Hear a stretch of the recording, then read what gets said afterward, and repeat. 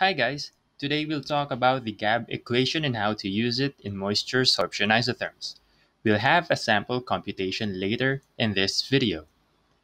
I personally studied this lesson in my graduate class and I had a hard time learning this, which is why I created this video so that you can easily learn how to calculate this equation. Previously, we discussed how to calculate the BET equation using Excel. The GAB equation is similar with that equation as it has the same underlying principle: physical absorption of multilayer water. Its theoretical backgrounds came from the refinement of the Langmuir and BET models. So the term GAB is actually based on the names of the people who devised this model, namely Guggenheim, Anderson, and de Boer. This model is based on the principle that the second layer of water has the same properties with that of its succeeding layers. In this example, this is the second layer and on top of it is the succeeding layers. GAB states that all this has the same properties and it's different from the property of the monolayer and from that of liquid water. And because of this, these layers of water can be accounted for by adding the variable k in our equation. And due to its success, the GAB model is being recommended by the European project group Cost 90.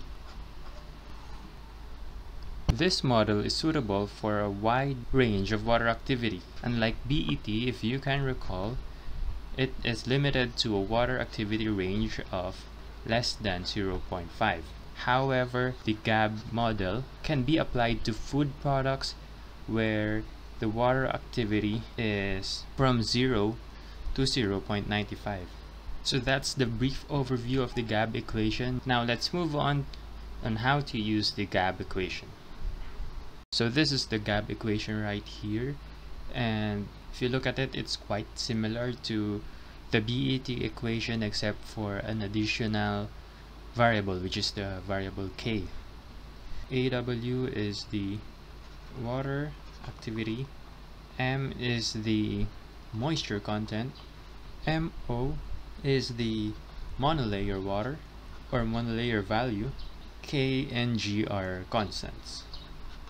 So how do we calculate for water activity or moisture or monolayer value using the GAB equation? Well, first off, so I'm gonna label this as equation 1 because this is where we are starting, equation 1, and the right equation here is number 2. And you would want to rearrange this equation to form a quadratic formula or quadratic equation.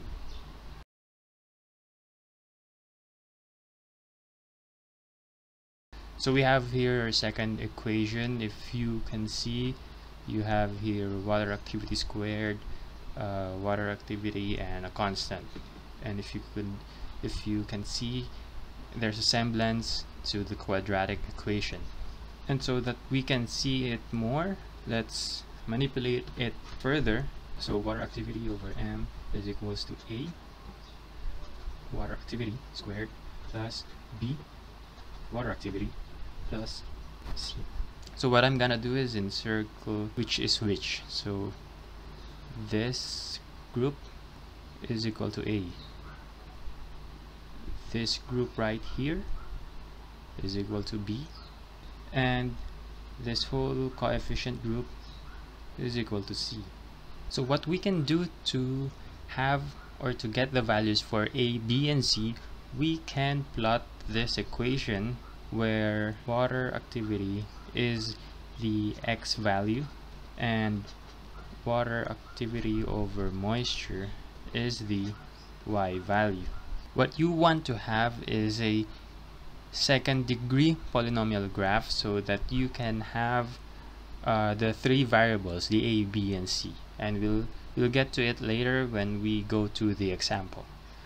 So once we have the values for A, B, and C, we would now want to get the value water activity through the quadratic equation. So that's for the water activity. To get the monolayer value, we would use this equation, 1 over b squared minus 4ac. So those are the equations that you would be needing to solve or to calculate using the GAB equation. Now let's go to our example. So to demonstrate how to calculate using GAB equation, I've used this study, their data here. I'm gonna include the citation of this paper down in the description below so you can check. I've used the data for ginger. Let's just highlight that and also take note of this water activity values. So let's go to Excel now, and what I did is copied the values, so water activity here and their corresponding moisture content. So the first thing we would need to do is calculate for the water activity over moisture, and this is because water activity is our X value and the ratio of water activity and moisture content is our Y value. And good thing about Excel is we can calculate it automatically. So we have our X values and Y values. The next thing that I would do is get a scatter plot and select the data that we would need. Again, X values is the water activity and the Y values is the ratio. And you have something like this. Next thing we need to do is add a trend line, a polynomial trend line with order 2. We would also like to have the equation of the line displayed as well as the r squared value. The r squared is something that we look for to see the goodness of fit. Going back, we now have our A, B, and C values, which is negative 0.1673, 0.1754, and 0.0127. So the next thing we need to calculate is the monolayer value. And the monolayer value is depicted by this equation here.